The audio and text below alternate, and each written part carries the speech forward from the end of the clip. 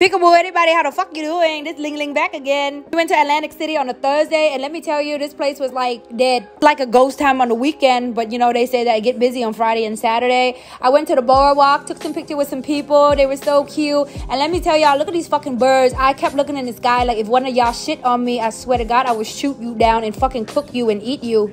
Birds just wake up every day and look around and be like, who can I shit on today?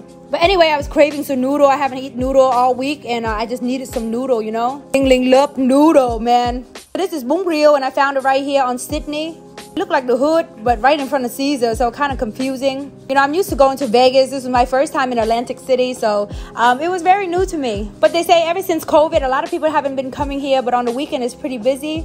I was okay with it not being so busy. I actually kind of like it slow like this, you know? But let me tell you, this Bung Rio was so good. It's so stinky at the same time. So good. The shrimp paste, man. It was so hot and warm coming down my throat. I even got a banh mi too. My God, I was so hungry.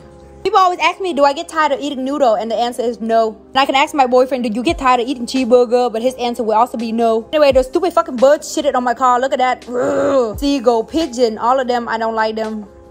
I totally forgot that we were in New Jersey and they pumped your gas for you in New Jersey. So this guy that looked like Jesus, he walked up and pumped the gas for us. And then I saw the wrap snack. It had little baby on it. It was so busy. It had salt, vinegar, barbecue, onion, garlic, cayenne pepper. You know, I had to try it. And it was really good. I like it. It seemed busy, but the flavor was busting in my mouth.